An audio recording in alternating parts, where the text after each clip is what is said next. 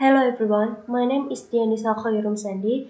Here I would like to present our research with the title of Synthesis of Barium Titanate or BT ceramic using co-precipitation and solid-state reaction method with sintering temperature variation. These are our outlines. Ferroelectric is attractive electrical material that has a spontaneous electric polarization even without applying an electric field.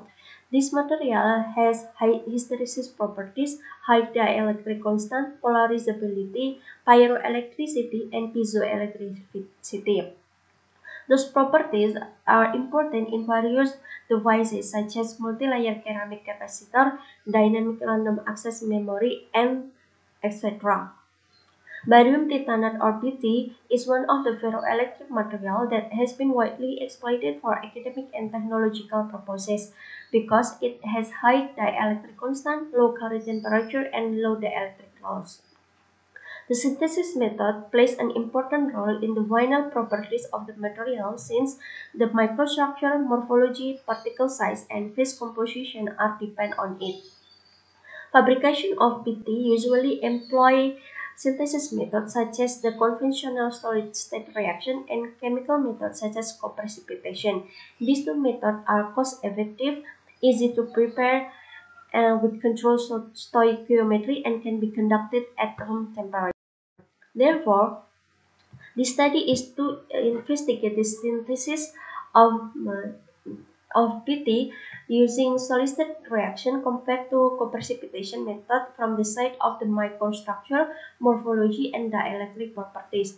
We further do variation of sintering temperature from 900 degrees Celsius to 1200 degrees Celsius to observe the effects on the properties. These were the materials and tools required during the study. For the co-precipitation procedure, first, the oxalic acid and titanium tetrabutoxide were dissolved separately in isopropanol.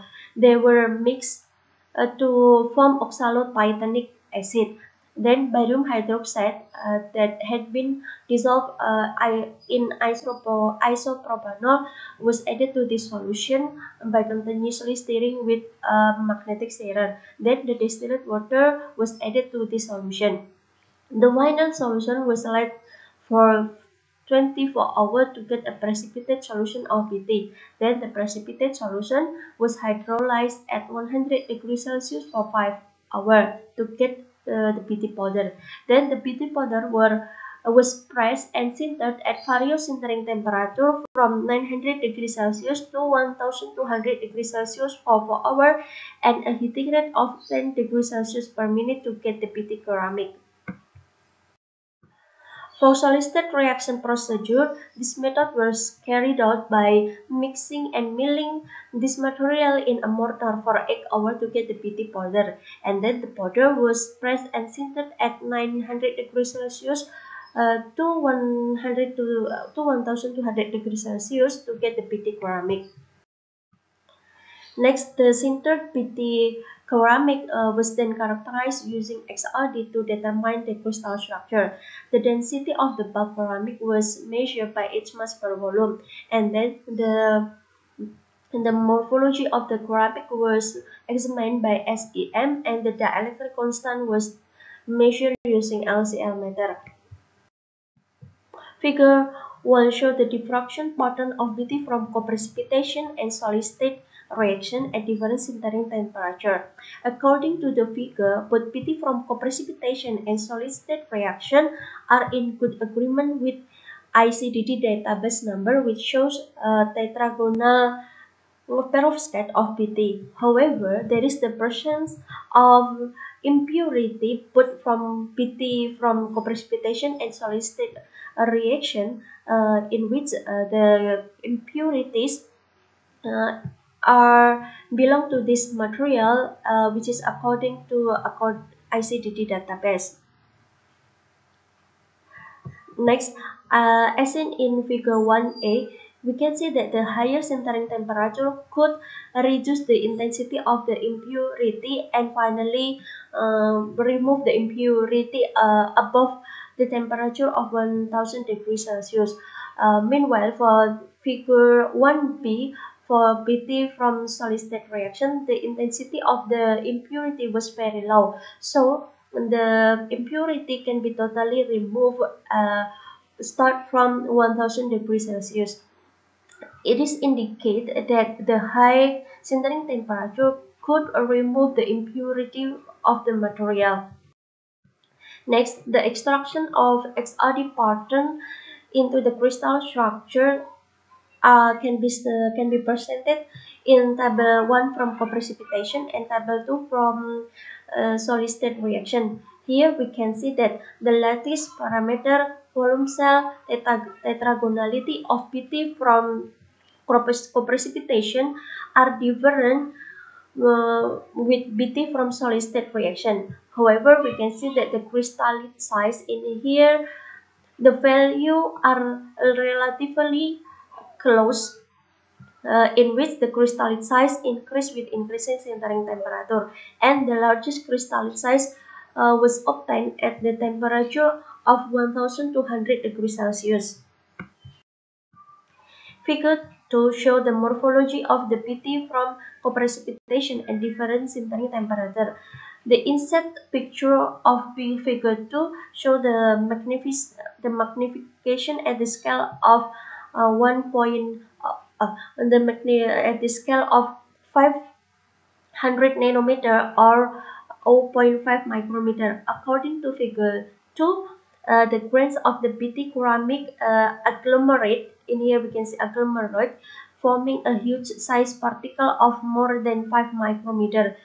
Here, the sintering temperature affects the agglomeration process and the density of BT from co-precipitation, in which the high sintering temperature fuse the agglomerated particle and producing a dense ceramic. This can be seen from figure 2e that present the value of the density of the BT from co-precipitation that increase with increasing sintering temperature. Next, the SEM images for BT from solid state reaction are shown in figure 3. Here we can see that the grain of BT from solid state reaction are clearly appear. We can see there are agglomeration occur especially at the temperature of 900 degrees Celsius, 1000 degrees Celsius, and 1200 degrees Celsius. Moreover, based on figure 3, we can also see that the BT from solid state contain more porous or void compared to BT from co-precipitation. This result indicate that the density of BT from solid state is less than BT from co-precipitation. Figure 3e show the density value of BT from solid state is fluctuated with increasing sintering temperature. This is consistent with the SEM image, in which we can see that the BT at 1100 contain more void or porous as compared to the other sample. So that it makes the BT at 1100 have the lowest density. However, this sample has relatively uniform size particle distributed among the other ceramic. Furthermore, the BT from co-precipitation is denser than BT from solid state because the agglomeration in co-precipitation is easily occur. It is as a result of chemical co-precipitation process in the fabrication, which could produce a relatively fine particle as compared to mechanically solid state reaction, so that it can produce a denser ceramic. Figure 4a is the graph of dielectric constant as a function of frequencies. At the at the temperature of 1200 degrees Celsius, here we can see that the dielectric constant or dielectric permittivity decrease with increasing sintering temperature. Figure 4b is the dielectric permittivity of the BT ceramic as a function of sintering temperature. Here we can see that the dielectric permittivity increase with increasing sintering temperature. We can also hear that the dielectric permittivity of BT from co-precipitation is higher than the BT from solid-state reaction, and the highest was achieved at a temperature of 1200 degrees Celsius.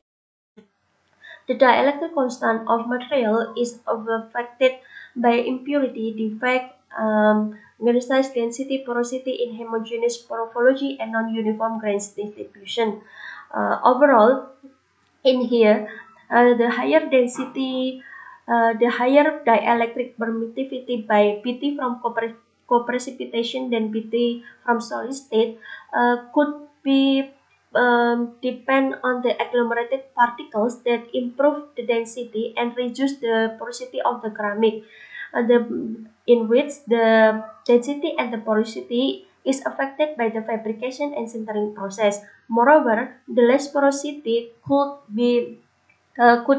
reduce loss dielectric that indicate an improvement in dielectric property.